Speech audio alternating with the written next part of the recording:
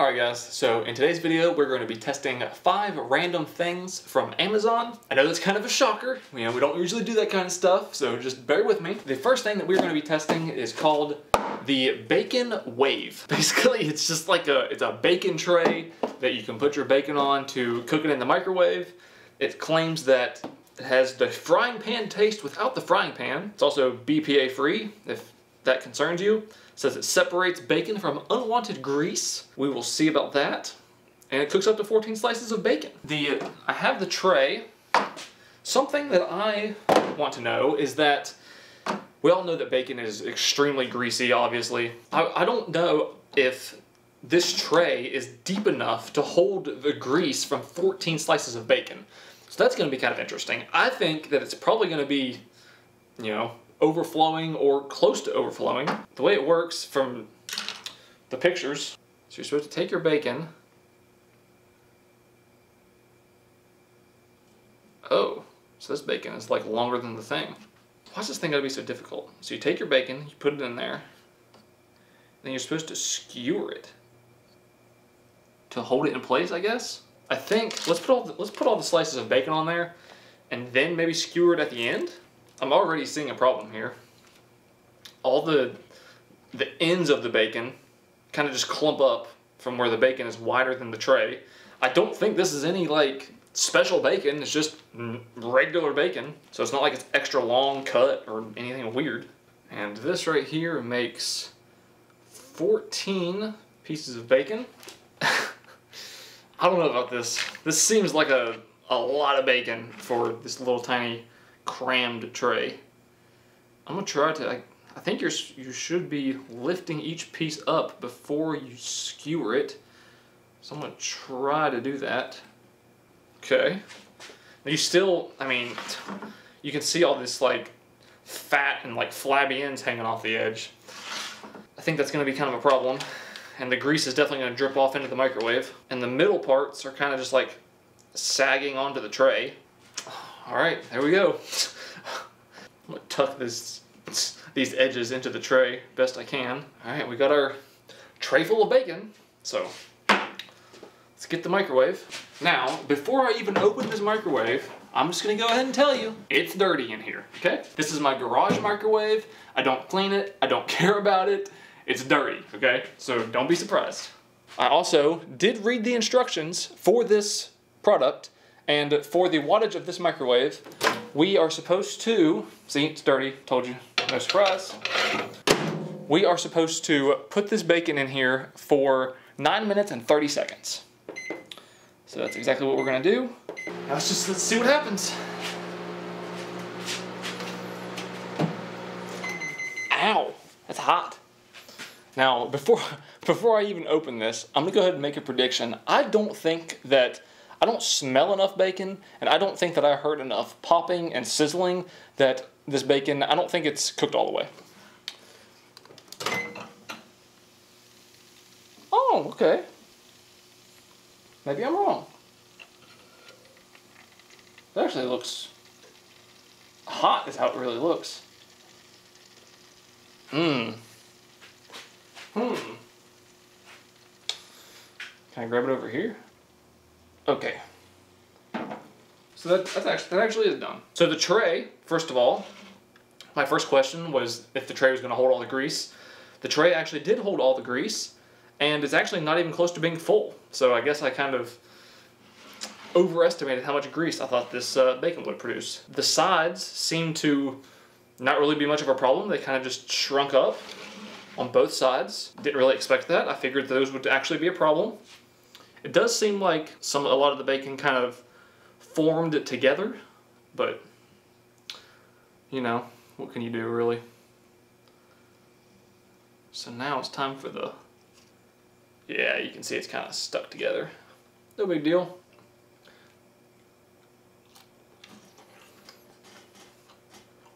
Ow! That's hot. Let me see if I can find a piece that's got more meat on it. A lot of these pieces are just fat. Ooh, it's hot. Ooh, it's burning me. Ooh, you gotta take a good sample before you really give your opinion. I will give this device and this bacon like a 7 out of 10.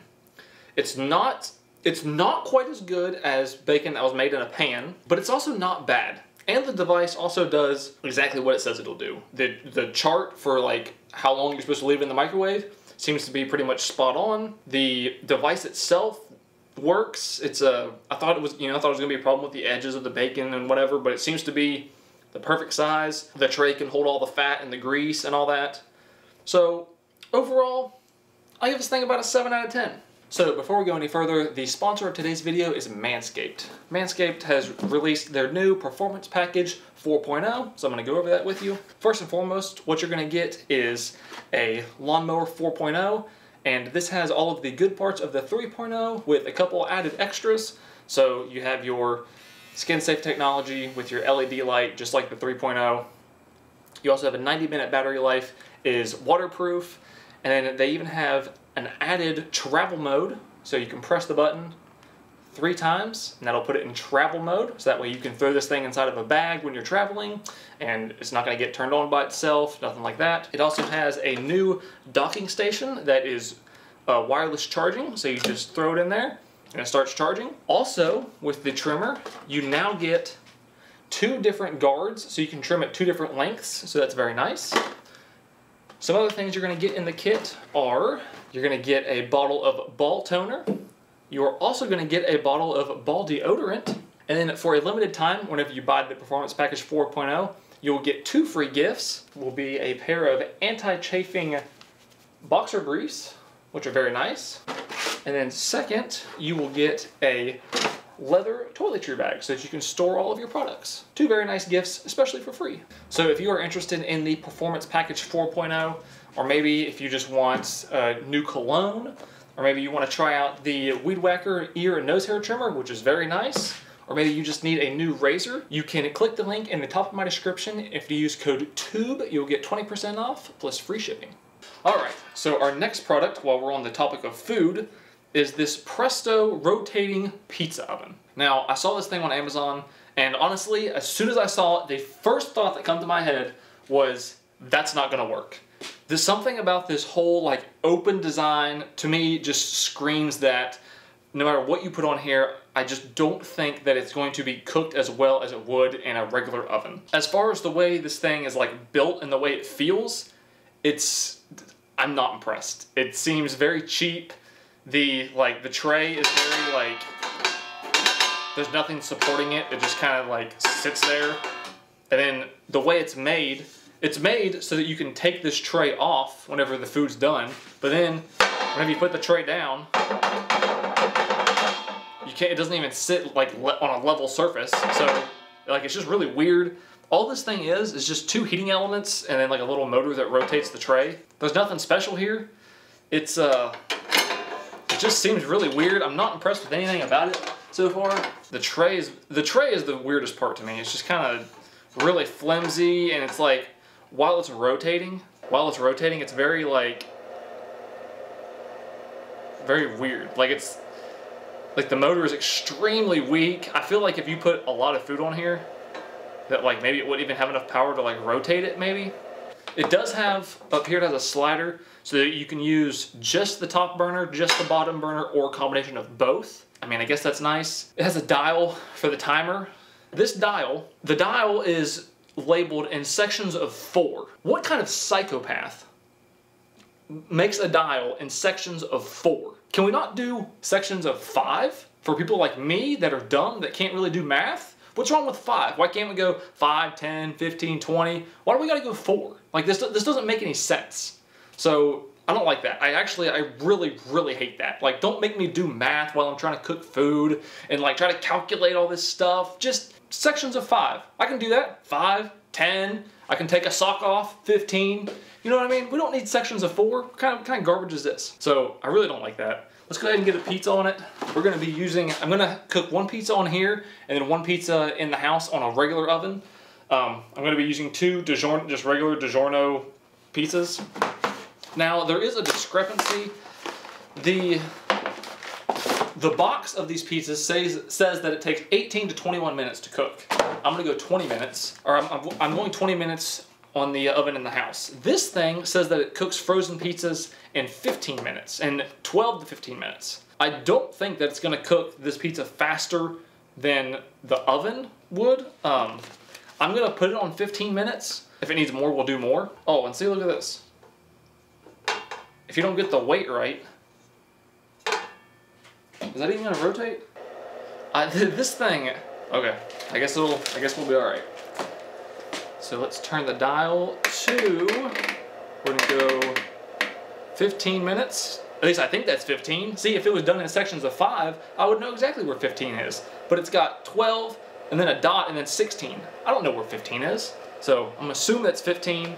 We'll just let it sit here and it'll do its thing, and then we'll see how cooked it is.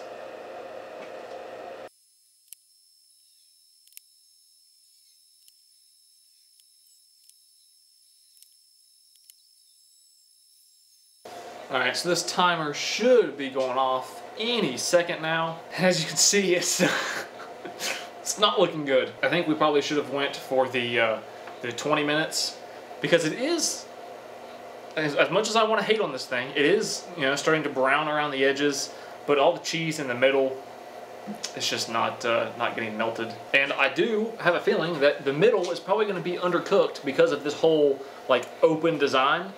But the edges are probably going to actually be pretty good. There we go.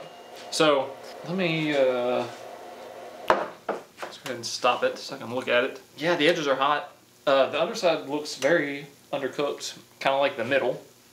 So let's go ahead and we're going to give it another 5 minutes, or at least what I assume is 5 minutes. All right, we're going to put it about there. Since, you know, we don't have 5-minute increments, so we're just going to go a little bit over the 4 mark and hope that's 5. And then we'll see what it looks like.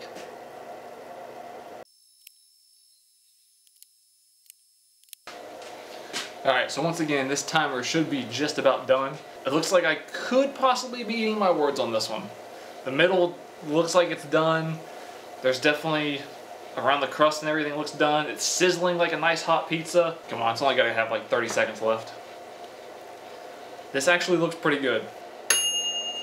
There we go. Alright, so I'm going to go ahead, pull this thing off of here. Ow, that thing's hot. Let's just shove that thing off to the side. Alright, we'll put that there. I'm going to wait for the one out of the oven to get done. Alright, so this is our pizza out of the oven. I've given both of these pizzas about 10 minutes or so to kind of cool down so I don't burn myself. Whenever you compare these two, they do look very similar. This one from the Presto thing, the edges seem to be a little bit, they're brown, but they seem to be right on the edge of getting burnt, whereas these edges seem to just be brown. The cheese on this one, honestly, looks a little bit more cooked. This cheese seems to be not so much cooked. Both of these went for pretty much exactly 20 minutes for both of them. Let's go ahead, let's cut them, and let's listen to the crunch as we cut them. That's going to give us a very good idea of how cooked they are. So we'll start with the oven one first.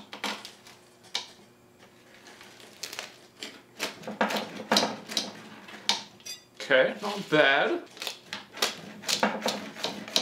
Okay, what I picked up on, being the expert pizza cutter that I am, it seems like the outsides are pretty crispy and it gets kind of soft towards the middle. We'll see how this one holds up.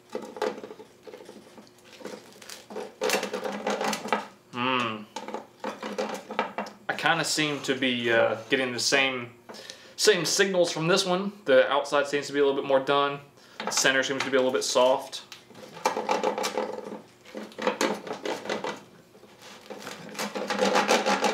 I'll try this one first from the oven.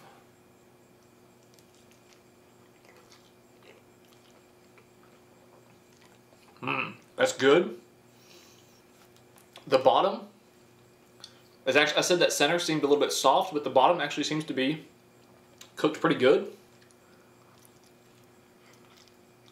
The cheese is a little bit stringy, which I don't mind.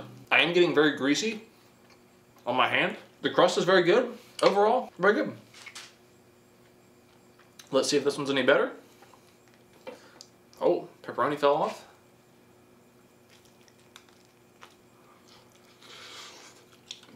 This crust, You can tell that this crust, I think, is cooked just a little bit more, maybe. It's just a little bit chewier. Let's try the crust.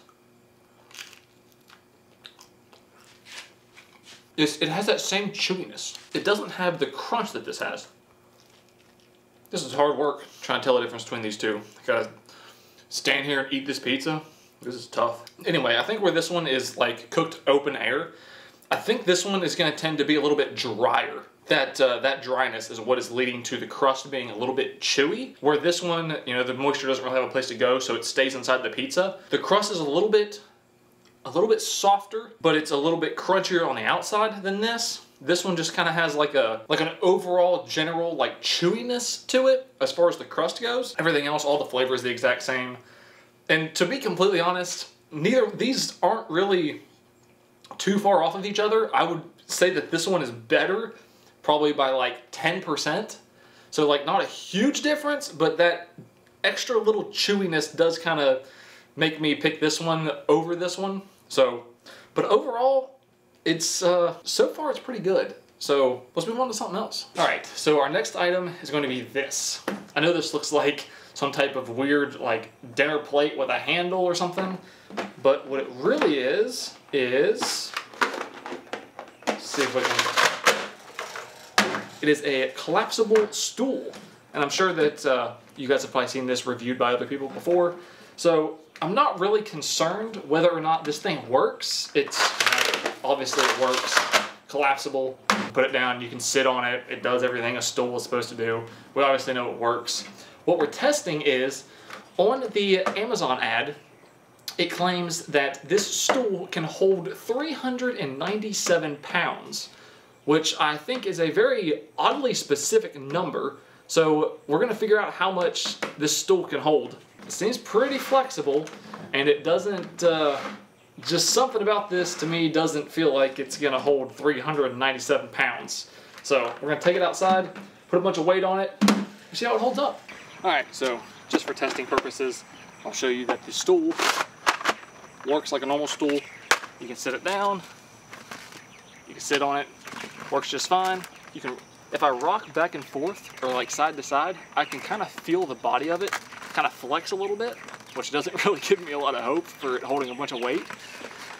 But other than that, I mean, you can stand on it.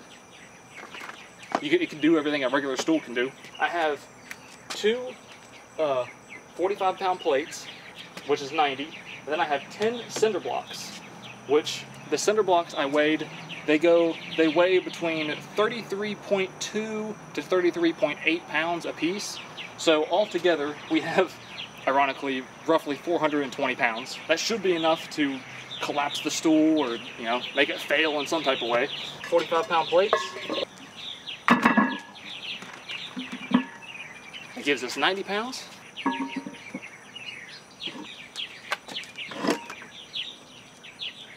Oh, this is gonna get real wobbly.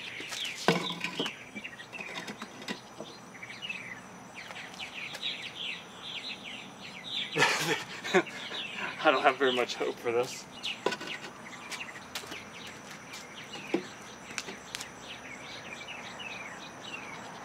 This actually might make it.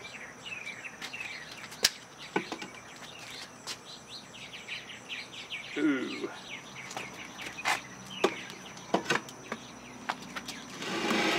We only have 2 cinder blocks left, so this is close to 400 pounds just by itself. I think that should be 400, or close, really close to it. Here we go.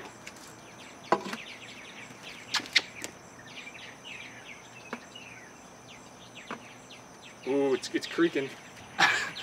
This is 420 pounds. It wants to fall forward so bad. I want to try to make it balance, but it wants to go so bad. Come on, move it back a little bit. All right, so.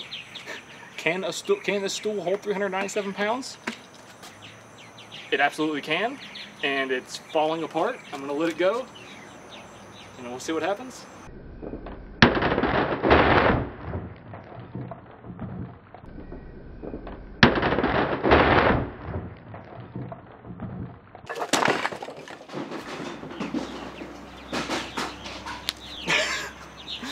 That was actually extremely satisfying. I heard something fall inside of the garage. Nothing important. So we lost a cinder block.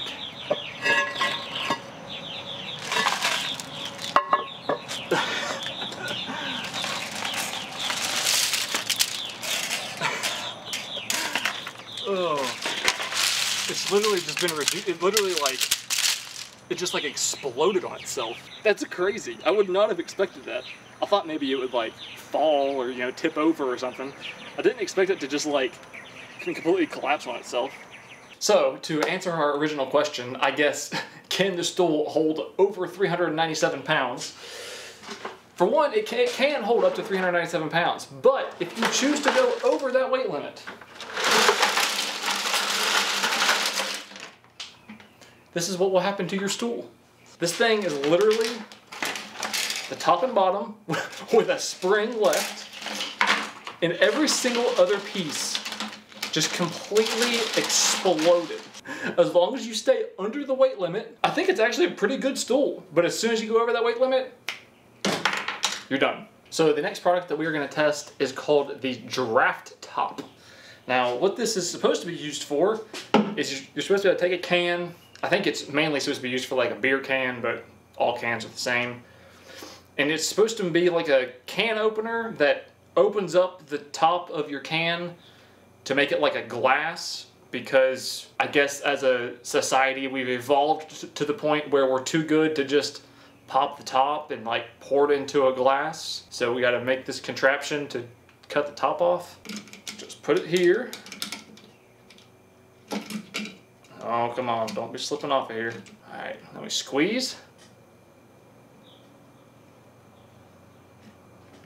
Why did nothing happen? Shouldn't it be piercing the can whenever I squeeze it? That's squeezed all the way. Oh. Oh, you gotta move it.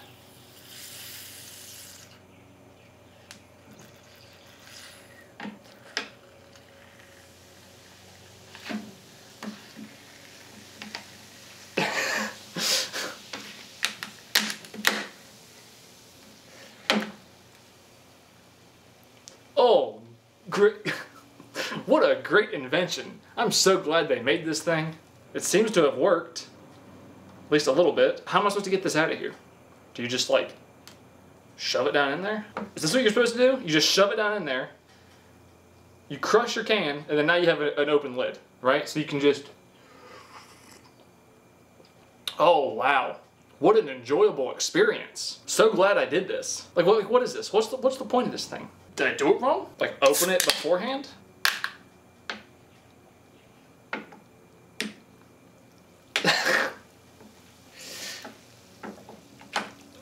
No, this is worse. This is way worse. This is a million times worse. But see, if you pop the top, you can stick your finger in here inside the little hole and pull this piece out. So now, instead of having a crushed can that leaked everywhere with the top still inside of it, now you have a crushed can that leaked everywhere that you were able to take the top out of. You see how much better that is?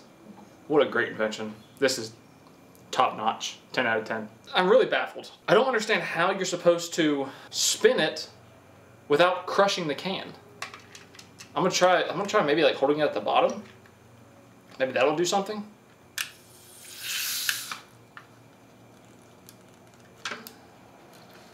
It's literally impossible. You cannot spin this thing with enough pressure to cut the top off of it without crushing the can.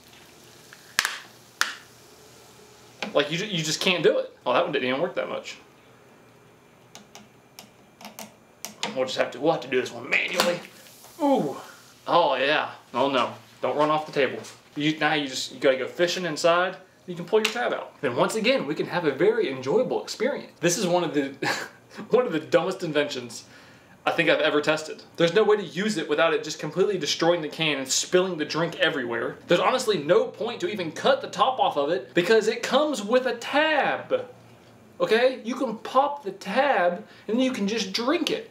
I don't get it. I give this thing like a 0 out of 10. So last but not least, we're gonna test out 2 different can toppers These are just, both of these are basically supposed to do the same thing. It's just a topper that you put on top of a regular can, and it's supposed to keep it from spilling.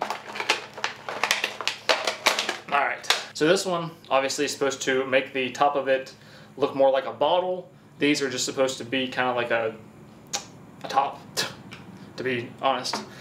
I really want to see if these are going to be effective at stopping them from spilling because of the carbonation. I have a feeling that, like, if you knock it over, that the carbonation is just going to like blow the top off, and then what's the point? So you're supposed to open them up first. Oh, this is actually kind of, ooh, I don't really like that. I was expecting like a snap, like a, you know, something that seemed like it would be secure. Ugh, it doesn't give me that confident like snap, like it's fully secured. It's a bottle.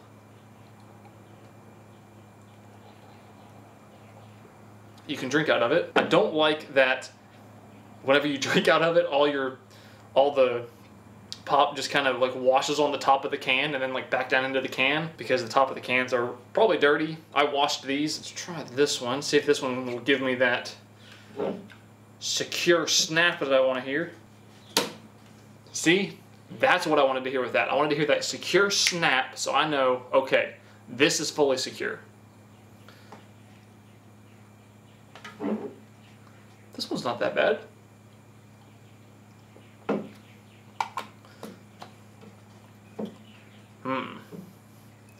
Alright, so obviously they both snap on it and they attach themselves. Let's see what happens whenever you spill it. So you're walking along.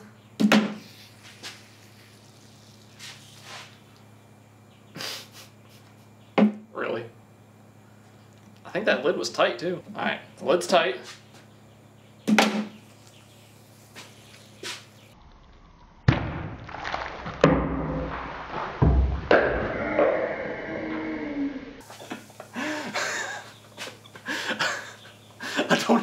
I don't know why I did not see that coming. That genuinely scared me. Pretty much what I thought was going to happen is exactly what happened. As soon as the carbonation builds up, it just blows the top off of it. Just to give it the benefit of the doubt, let's try another one. Same thing. Does not give me that secure snap that I want.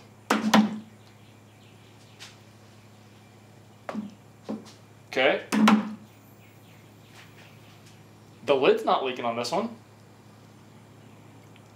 But the pressure's probably still building up. Oh, no, now it's leaking. One more time. It's gonna blow off any second. I can just tell. The lid's already leaking again. Maybe if we drop it. Ooh, I thought for sure that was gonna blow off. Okay, maybe this one's a little more secure. I was expecting like whenever you open a regular bottle, like a psst from the pressure. Maybe where the lid leaks, it just won't build up enough pressure. Really tighten this thing down here.